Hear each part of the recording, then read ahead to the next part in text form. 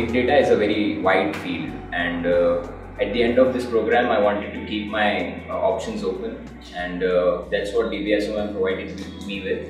I had several options, but I chose DBSOM because of the wide curriculum that it offers. It covers like different skills like big data analytics, business analytics, and infrastructure architecture and everything. Whereas the other ones, the content was very specific and not generic as DBSOM. So, and the other thing that I like about the college is the kind of people that I get to interact with. There's so much to absorb from the professors, the lecturers and everyone.